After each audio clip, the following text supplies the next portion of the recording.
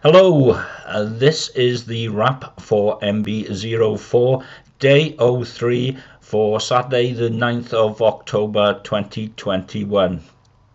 And yeah, I've got glasses on. So that means it's all over and it's my day off for my eyes and I'm going home. And it's... where did all that go? It just seems like I arrived and now I'm going, and that's the way with Beanos. That's the way with Beanos when they are really good. Anyway, so back to yesterday. Full English. The toaster, you really need to stick it on full brown to get mid-brown. Toasters, you can't live with them, you can't live without them, and they take ages, but there you go. It is exactly half an hour to the moon underwater, and I spotted that they have an excellent beer garden out at the back overlooking a stream, quiet and gentle, with Wi-Fi. I sat in the front, which was probably a mistake. I had a beer called San Francisco from Bragdy Conway.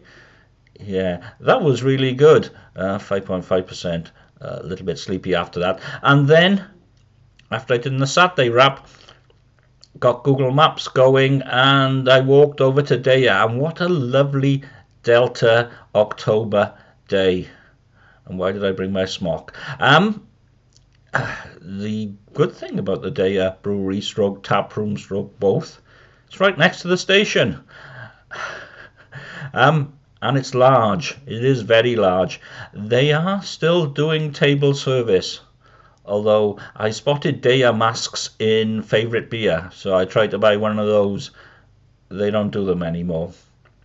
I also wanted one of their t-shirts. They only had 2 mediums left, and with all the goodwill in the world, I am not a medium. It's a large brewery. There are lots of fermenting and conditioning vessels all around you. It's very clean. It's very efficient. They have their own webpage for ordering. Again, Apple Pay, really good. Gets it done. They bring the beers around. They have Wi-Fi. There's no password on there, so use a VPN. Definitely use a VPN. Unfortunately, it's only ADSL 2+, but it was sprightly enough while I was there. There was a food wagon. They did Sri Lankan food. I was going to take a chance on the chicken curry, but no chips. So some Tesco's sarnies on the way back. There's a Tesco's Express just behind the station, and I came back the wrong way. Should have tested with Google Maps first and then use Google Maps because there was a much shorter way back. But anyway, fitness over 10,000 paces, all that sort of stuff. So here's the plan. Upload this. Post it all over the place, start packing, get it all in the car, have breakfast at 7 o'clock, and then go home. Thank you, Cheltenham. You were really, really good.